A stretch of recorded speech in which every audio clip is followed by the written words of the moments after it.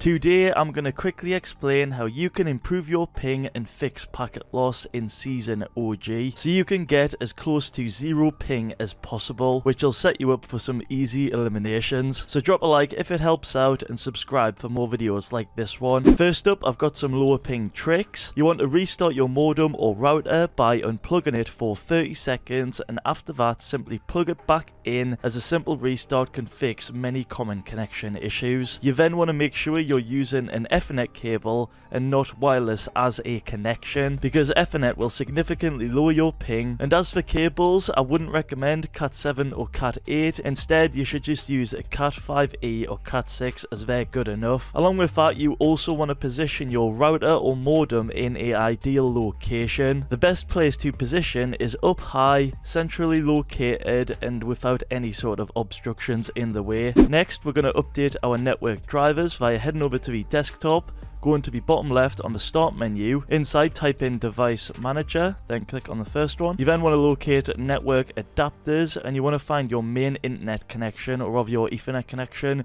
You'll see it should be the first one, and it'll have some sort of brand, like mine right here is Intel. And what we want to do is right click on it and simply click update driver. You can then search automatically for drivers, and if you're on the latest one, you'll see it right here. If not, it'll give you one to download. Alternatively, you can Google the latest, then your brand of connection network driver, and then the first link right here should be the one. If you just click on it, you'll see it'll be the brand of your network driver, and mine is obviously Intel. From there, you want to make sure the latest is the most up-to-date latest one right here, and then from there you can scroll down and find the one specifically for your PC specs. So if you're on Windows 10, you'd obviously get a Windows 10 one, and if you're on Windows 11, you'd obviously get a Windows 11 one. Once you've downloaded your network driver, you need to unzip it via right clicking on it and clicking extract all, and once extracted, you can go ahead and run the exe to update your network driver. Next, we're going to configure the best network settings via going back into the device manager, going down to network adapters, finding your main Ethernet connection,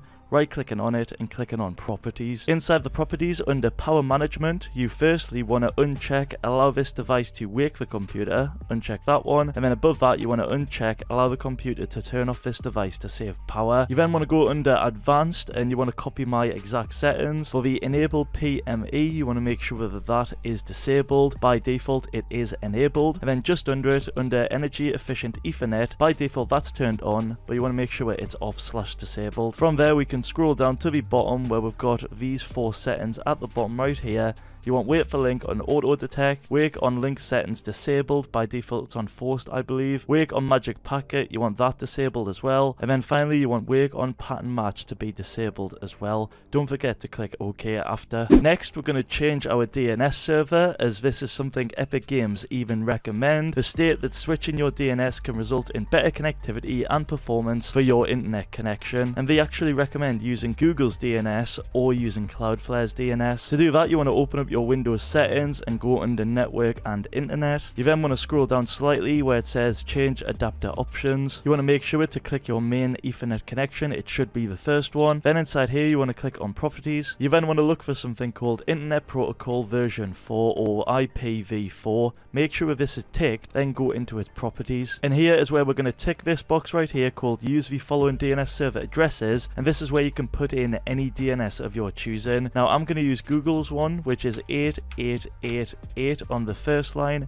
and then it's 88 and then 44 on the secondary line. After you've put in your custom DNS, you want to click OK, then close. To find out which DNS server is best for you, I recommend googling DNS benchmark, clicking on the first link, which will be the Gibson Research Corporation, and simply downloading this application right here. When you've downloaded and searched it up, you'll see that it'll find the best DNS server for you and your connection. It'll basically show you which one will give you the lowest ping. In addition to that, you can also open the CMD and type in ping, then the DNS server of your choice, and I'm going to use the Google one.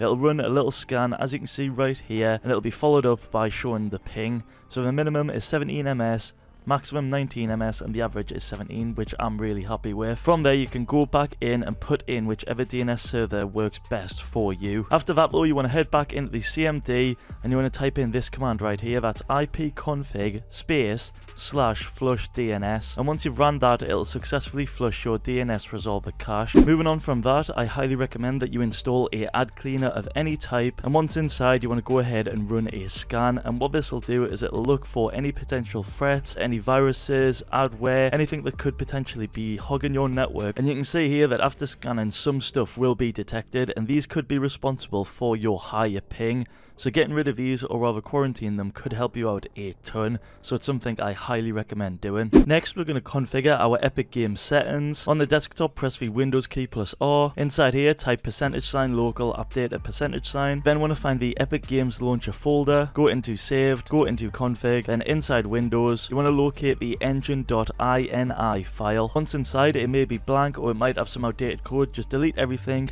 then paste in these commands right here. That's HTTP and Portal.BuildPatch. Then click on File and Save. And this code right here is recommended by Epic Games, and you can see how it benefits you on screen right now. After that, you want to open the Epic Games launcher, then go to the top right corner and click on your little picture, then go down to Settings. Then in Settings, under Preferences, I recommend using these settings right here. You don't want to use a proxy, and you do not want to throttle downloads. Also, make sure that the desktop notifications are disabled, as these can cause ping spikes when they do appear. But finally, if you scroll down to the bottom under Fortnite, you may already have some inside, but what you can add is an additional one called Limit Client Ticks, and Epic Games claim that this may fix your packet loss. I myself, I don't get packet loss, so I'm not going to use that command in itself, but if you do, you probably should use it, as Epic Games have recommended it may help you. After that, in Library, you want to click the three horizontal dots, click on Options, and inside the Install options, if you go to the bottom where it says Disable Cosmetic Streaming,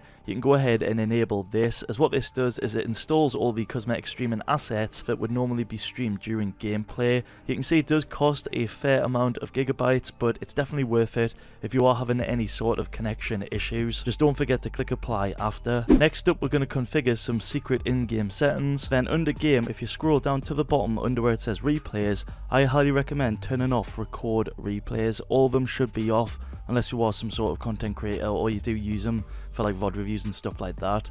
I think this will benefit your connection a ton, as it's not recording your game. Also, under account and privacy, I highly recommend turning off player surveys, and in addition to that, these are optional, but you can turn off text chat as well as public game stats. But that right there has been a short tutorial on how you can lower your ping in Fortnite Season OG. If it helped out, feel free to drop a like on it and subscribe to the channel. Also, feel free to use my code in the item shop to help me out a ton. Finally, be sure to check out any of my other videos on screen. That's all for now. Catch us in the next one. Peace.